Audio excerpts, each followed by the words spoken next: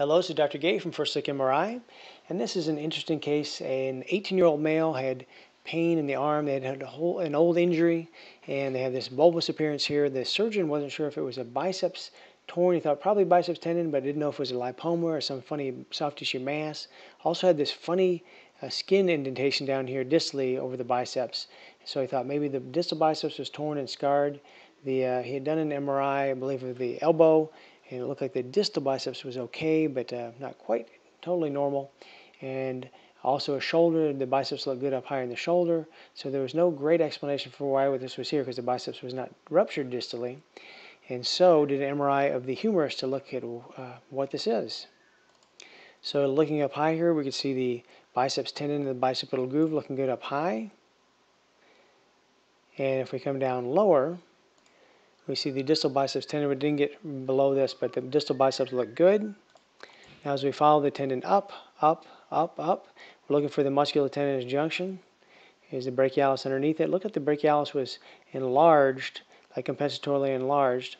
Now here is the biceps musculotendinous junction right about here. Normal in position, but the muscle does look a little atrophic, and there's a little bright signal right at the musculotendinous junction.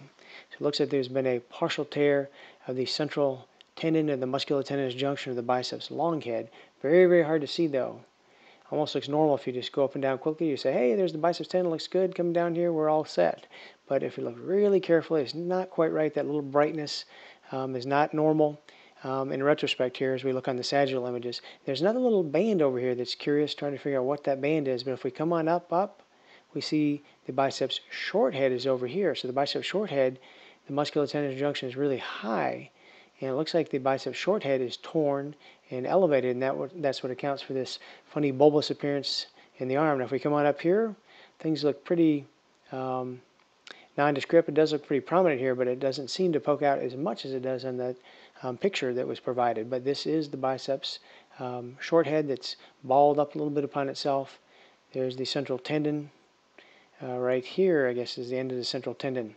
Now we're going to put up a sagittal view. You can see that tendon a little bit better. And this is the biceps short head. Coming down here, here's the end. This is the musculotendinous junction. Really way, way, way too high. This is the elbow joint, and here's the biceps short head, bottom of the muscle belly, and that little nub in here is part of the tendon that's torn. So it looks like the tendon is ruptured. It's retracted superiorly, and we have a little fatty cleft here. Now if we go over to the other side, lateral side, we can see the biceps long head. So we're going to try to find that here by starting distally. Here's the tendon, looks taut and pretty normal. And we get up to the musculotendinous junction. Here's where we have some trouble.